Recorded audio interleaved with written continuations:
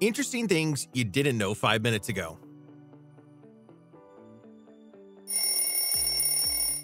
Did you know the oldest piece of chewing gum in the world was found in Sweden and is believed to be over 9,000 years old, made from the resin of a tree and sweetened with honey?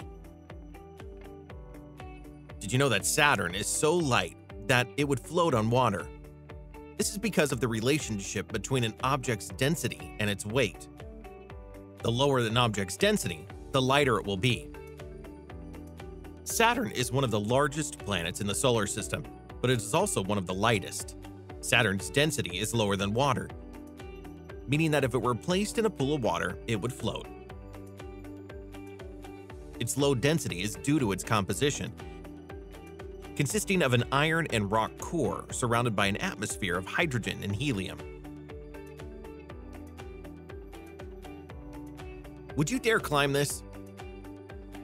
The Buddha's hand is located in Wundowne province in China, and it's actually quite safe.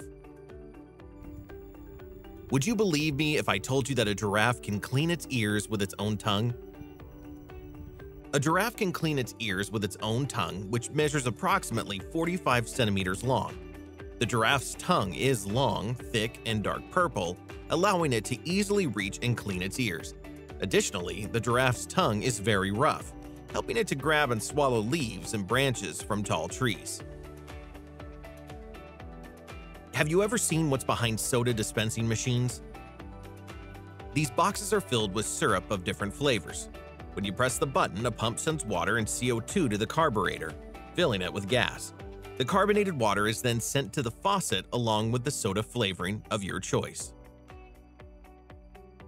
Did you know that the first known joke was written in 1902 BC in Egypt?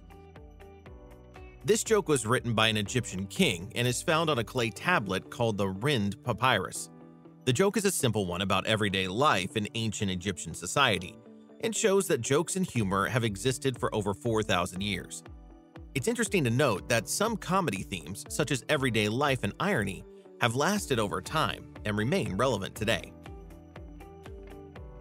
This is the evening dress that My Thailand used in the gala dress competition parade. If you pay attention, you'll see that it's made of hundreds of tabs from soda cans, in tribute to their garbage collecting parents. Did you know where the word nerd comes from? The word nerd was coined by Dr. Seuss in his book, If I Ran the Zoo. The word originally described an imaginary character named Nerd. In the 1950s, the word began to be used as a derogatory term to describe someone with intellectual or geek interests. However, in recent decades, the meaning of the word has changed and become more acceptable, with many people proudly adopting the term as a way to describe their love for technology, science, or gaming. This is MuTalk, an isonorized Bluetooth microphone that suppresses your voice. You can play late at night without waking up your family. It is capable of reducing up to 30 decibels. This is the first website. It was created in 1991 by Tim Berners-Lee, a British computer scientist. The address of the page was this one. This page was the beginning of the World Wide Web, a system of interconnected documents on the internet that is now an integral part of our lives.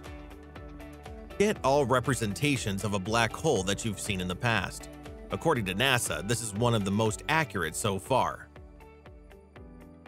This is Thumbelina, or Little Thumb, the smallest horse in the world, weighing 26 kilograms and measuring only 43 meters. Did you know that there are only 2 flags in the world that have the color purple? The bird feathers on the flag of Dominica are of this color, as is the last stripe of the rainbow on the flag of Nicaragua. Did you know that mustard helps to combat cramps? One of the hypotheses as to why they occur is due to a misrepresentation by nerves. Mustard and other foods with a strong flavor activate a group of nerve receptors inside your mouth that stimulate and distract your nervous system, deactivating the nerve impulses that form cramps. Although it doesn't seem like it, this is not a photo. It is an acrylic and oil painted titled Wet Hair by Johannes Westmark. That's all for today. Don't forget to subscribe. See you next time.